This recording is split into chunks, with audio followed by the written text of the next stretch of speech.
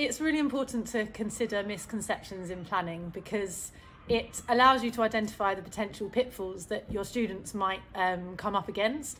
It also allows you to really kind of think carefully about drawing those out so that they're not kind of hanging their knowledge or hooking their new knowledge onto knowledge that is already flawed, which can just kind of exacerbate the problem.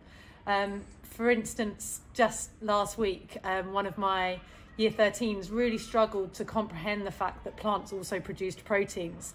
So it was really important that we went right back to actually what a protein was, so that they could break that misconception that proteins build muscles. Well, actually, proteins do far more than just build muscles, and we had to really zoom into a protein as a biological molecule to really think about that. I think also that by thinking about what the potential misconceptions are in your planning, you can actively plan really short little tasks that build those out, identify those.